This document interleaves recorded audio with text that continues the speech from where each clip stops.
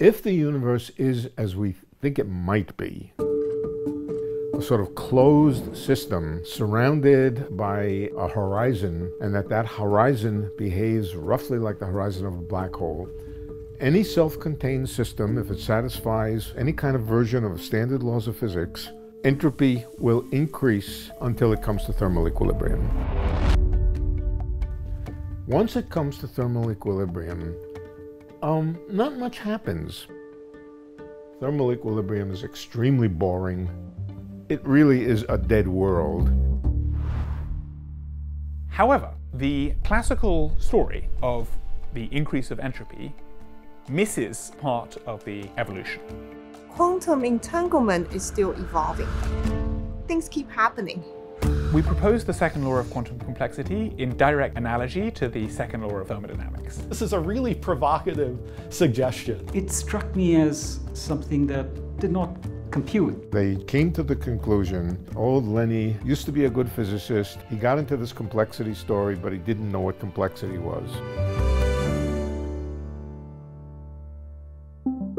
The standard laws of physics are given their most rigorous stress tests inside the most exotic of cosmic locales, black holes.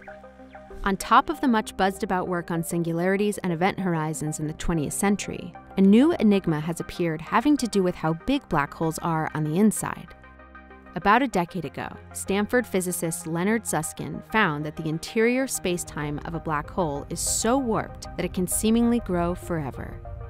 This appears to conflict with the same laws of physics that bring a glass of ice water to thermal equilibrium. Those laws say that entropy should increase toward a maximum value, at which point things in the universe, including black holes, should stop changing in any meaningful way, a fate referred to as a heat death. At this point, why would black holes continue to change? Susskind and his collaborators set out to solve this paradox, and in doing so, they stumbled upon an unlikely explanation for the near infinite expansion of a black hole's interior. My friend, who was my friend and a good friend, Feynman, he would close his eyes and visualize a system. And then when he had a visual picture of it, he would convert that to mathematics. I don't have the mind of a mathematician. I have the mind of an auto mechanic. What works is what's practical. But sometimes you need some mathematics. I learned about black holes. And there was something about black holes, it had nothing to do with complexity at that time, but there was a puzzling feature that I didn't understand. We had these pictures, they were called Penrose diagrams. It's a kind of map of the whole universe, including a black hole. The black hole is over here, time goes upward. The interior of the black hole had this strange behavior. The interior of the black hole came to a smallest size and then expanded. It bounced and it started to grow. And I didn't know what that bouncing thing was. And I gave up. I didn't know what to make out of it. I would ask my friends, what's growing here? What's the black hole experts? And they would, I don't know. It's just the volume of the black hole. Okay. Physicists started to look towards entropy, a concept that has a long history in science and engineering. Entropy was invented by people during the Industrial Revolution who wished to understand the maximum possible efficiency of steam engines and other similar machines. And what they were interested in was the entropy of the working gas in their engine. So this was both an important theoretical understanding and also big business. That is the story, though, of entropy, a statistical claim that this disorder of the system always increases. But for Susskind, something didn't fit.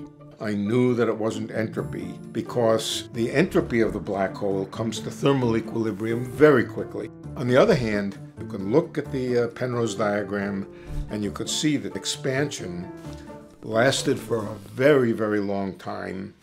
So if you start with black coffee and milk and mix them together, it's not going to take very long before you in fact have, at least as far as the intermixing is concerned, thermodynamic equilibrium. And in fact, it'll look, at least as far as thermodynamics is concerned, like the arrow of time has stopped. The thermodynamic arrow of time has ceased. The system is now in a heat death situation. There is no longer any ability to generate more entropy. However, that is not the end of the story, because even though the system has reached thermodynamic equilibrium, it has not reached complexity equilibrium. Complex systems are characterized by individual parts that interact in a multiplicity of ways, leading to phenomena like nonlinearity, randomness, and emergence.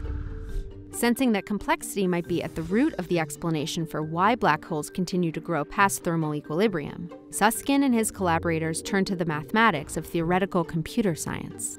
Feynman taught us that the number of quantum states of a system is enormously large.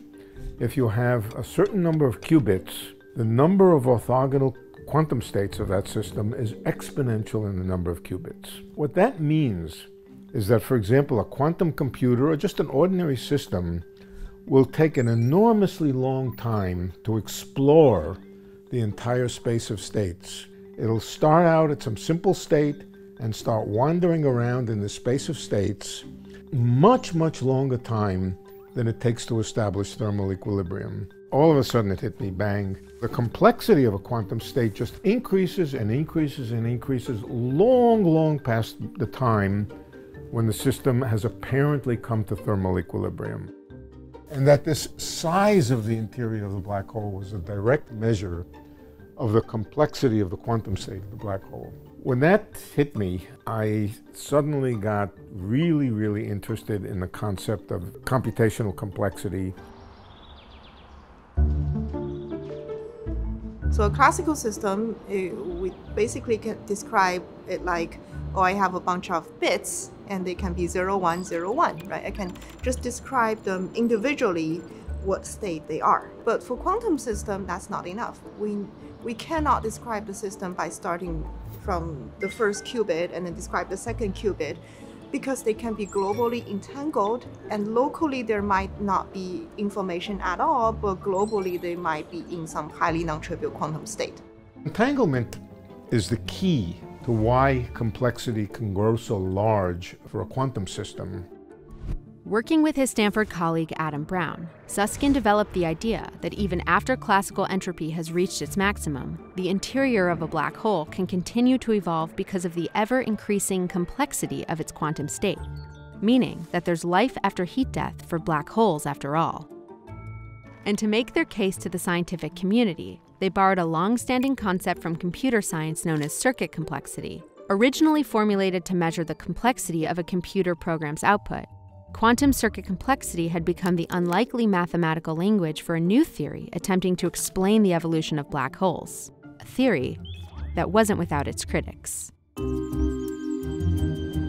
I first heard that there was a connection being drawn between circuit complexity and black holes way back when I was in grad school, when Leonard Susskind and his collaborators made the suggestion that circuit complexity might be playing a role in understanding quantum gravity. And when you first hear this as a computer scientist, this is a really provocative suggestion.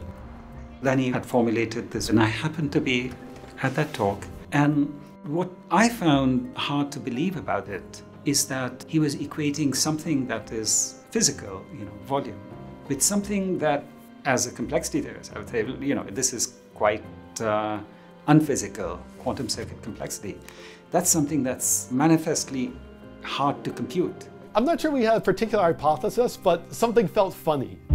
To put Susskind and Brown's quantum circuit complexity theory of black holes to the test, Adam Bouland and his collaborators brought in tools of modern cryptography to serve as a testing ground.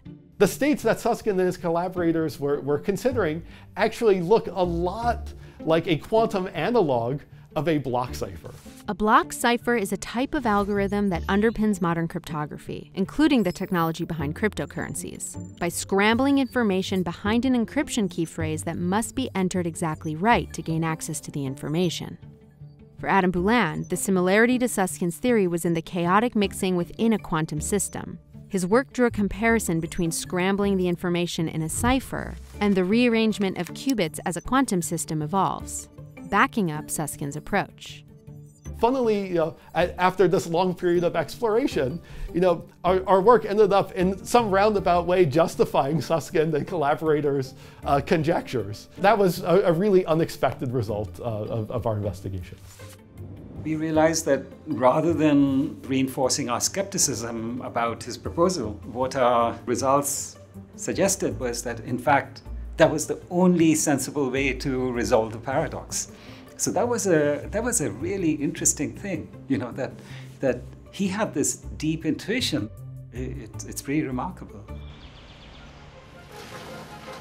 Faced with a possible explanation for life after heat death, Susskind and his collaborators decided to propose a new fundamental law of the universe. Eventually, we just said, let's put forward the idea. The computer scientists had never put it forward. They hadn't said it. Let's put forward the idea that there's a second law of complexity, that complexity behaves very much like entropy and always, on the average, increases until it maxes out.